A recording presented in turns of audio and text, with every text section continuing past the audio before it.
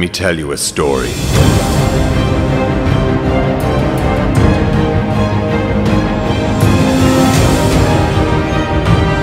The story of the curious journey of a curious mind.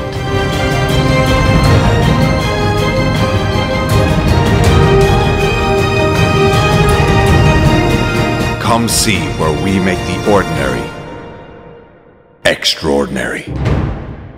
Well, Pat Rigney, also known as the Curious Mind, and my wonderful husband, is an amazing character. He's been curious from the day he was born, I think. His mum would even say how curious he is. I'm not surprised he came up with Drumshanbo Gunpowder Irish Gin with all the curious botanicals he put together.